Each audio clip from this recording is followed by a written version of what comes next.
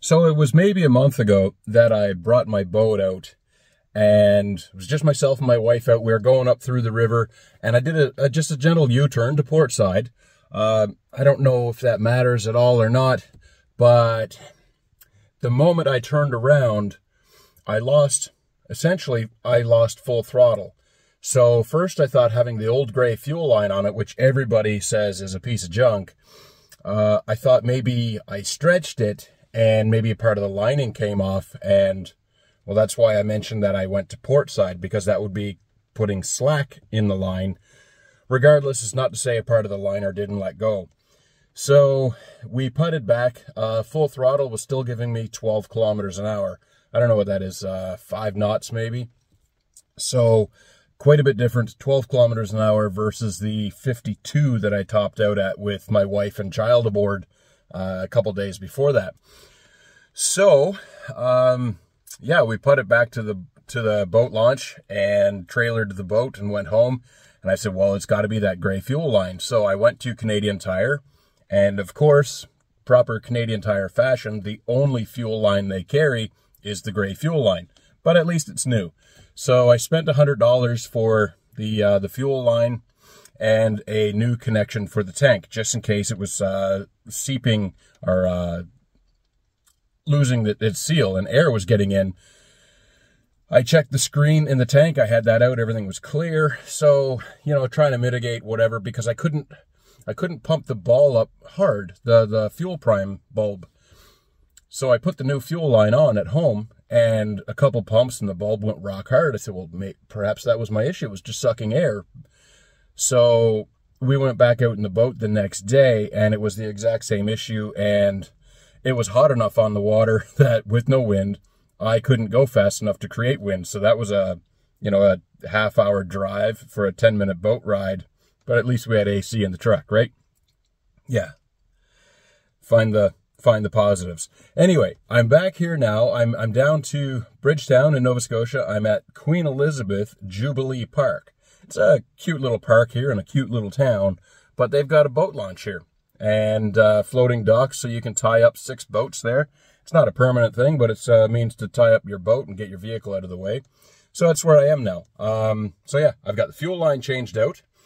And this morning, I just put in 3 new NGK plugs. I made sure that they were gapped to 30 thou. And I took out the jets out of all 3 carbs. The bottom carb was ridiculous. I had to make 2 screwdrivers out of some hinge pin in order to get down in there, because the lower casing is in the way of any screwdriver or anything at all getting in. But the top one was perfectly clear. There was debris in the middle one, and I couldn't see light through the bottom one. So something went up the fuel line. So here's the test. I don't have much time. I'm on night shift tonight, so I've got to be to work for 2:30 or so. It's 10 after 10 now. So essentially I'm down here to see if the boat works and see what she can do with just me aboard. Hopefully it's more than 12 kilometers an hour for the last time in the water.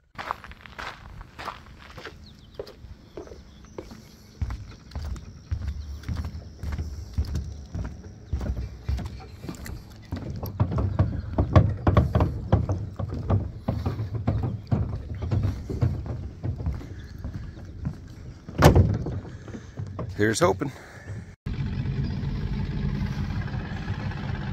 Well, here's fingers crossed. Like I said, with the new plugs in, this is the best it's ever idled right here. So there's one thing that I've noticed right off the bat. I put it in reverse, backed away from the dock. I went back to neutral and the RPMs shot right up. It took a while for it to, I guess, essentially burn off and go back down. So there's something slowly going back into place with that. But try the throttle and see what happens. So far so good. It's running really good, except for that high RPM lag. And just to give an idea, I brought the laptop as well.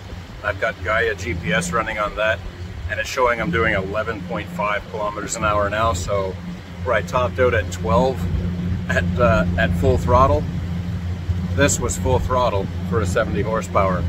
Clearly something needed to be addressed. Let's see what she does. Maybe she'll die, maybe she'll take right off.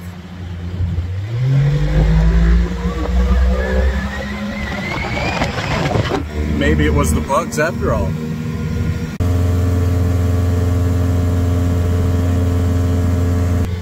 It's very surprising how there's not a lot of difference whether I have my wife and child aboard or not. I got 52 kilometers an hour with them aboard, and I'm only doing 53.7. But boy, it's a lot better than 12. Awesome. A set of plugs, a little bit of compressed air, and a little bit of time. Back to golden.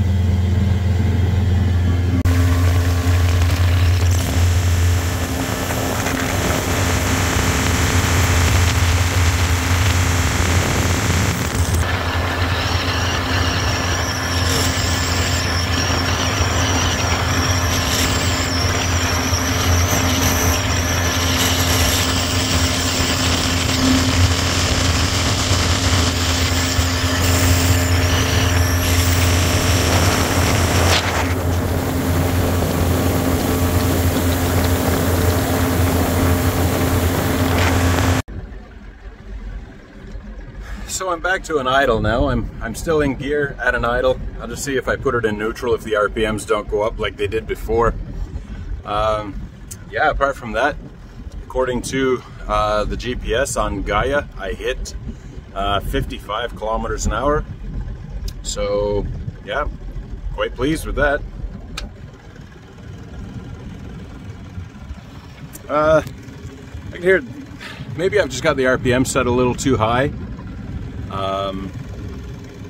Yeah, that's definitely high RPM there, but it's not the spike of what I had back at the dock. When I put it in neutral from reverse, it went exceptionally higher than this for a few seconds before it died back down.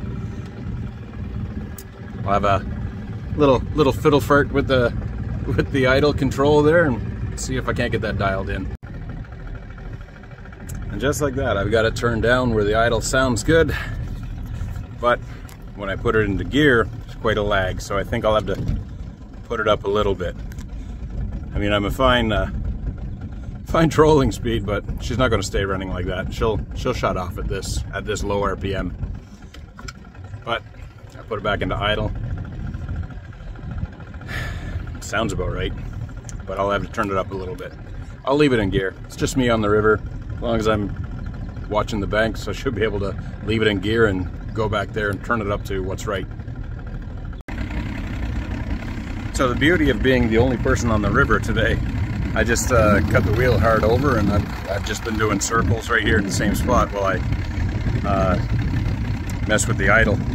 So it's hard to say. I wonder if my issue might not be the cable itself. Maybe the cable is sticking in the housing, I don't know, causing it not to go back. Maybe that's what's creating that RPM spike. When it goes back to neutral, it's still getting supplied fuel until that slowly slides back in its housing. I don't know, but right now it's actually idling in gear, so that's a new thing for me with this motor. I couldn't do it ever before. And into neutral, of course, RPMs are up, loads off, but it's not a spike like at the dock. I'm gonna leave it right where it is. I'm gonna run down the river for a bit. I don't have a lot of time left before I gotta trailer it and get ready for work, but we'll see what we can do. So far, it's turned out to be a really good day.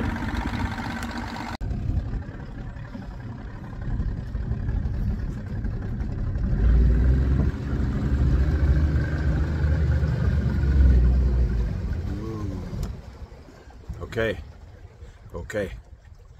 Something just happened there. Somehow with the setup that I have, I went to go full throttle. Actually, I just went to throttle up and it starved. So whatever happened, I just replicated the problem from a couple weeks ago.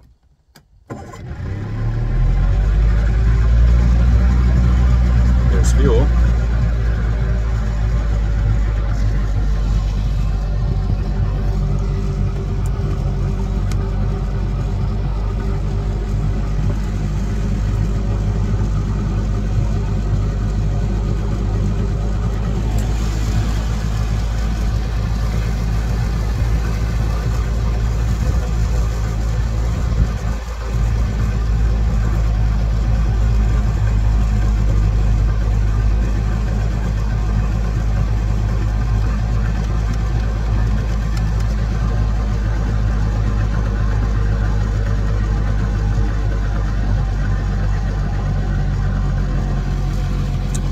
that? Slowly coming back down.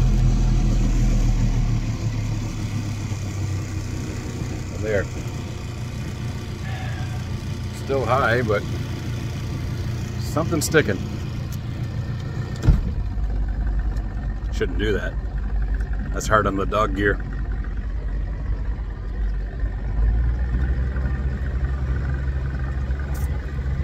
There's barely any throttle there now.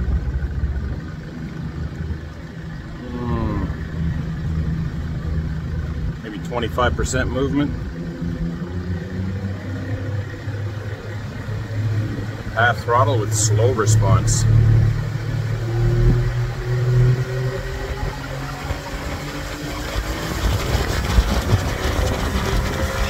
Alright, I have no idea. No idea.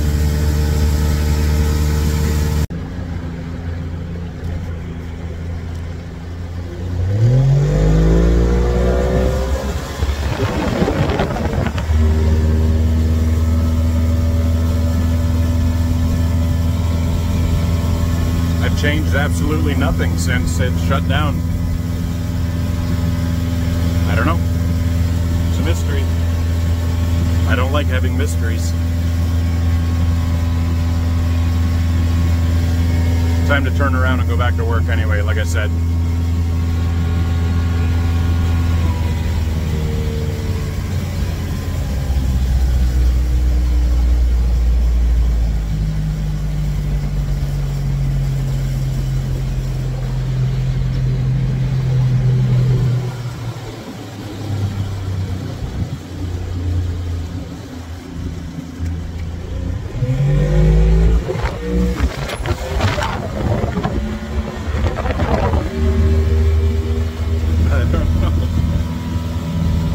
How many times can I say I don't know in one video?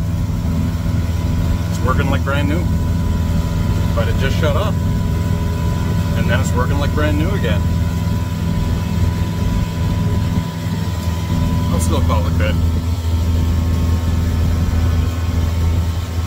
So, yeah, I don't know. What's this part? Like, subscribe, all that stuff. Yeah, do it. This is the night crossing. No.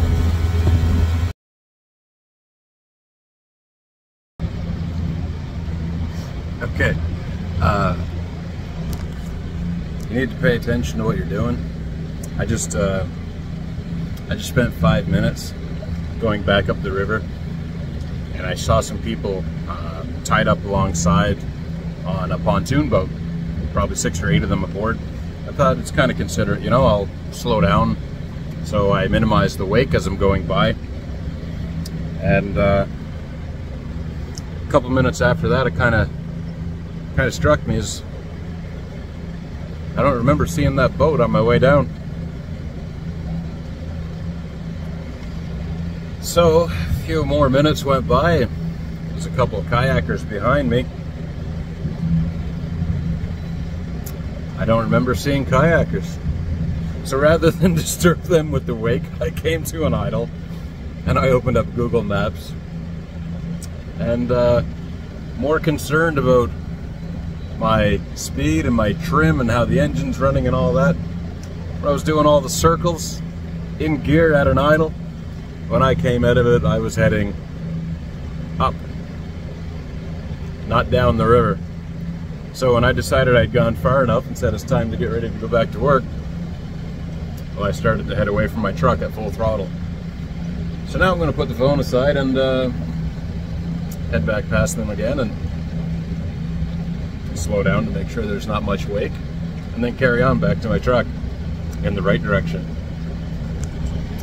One of those days.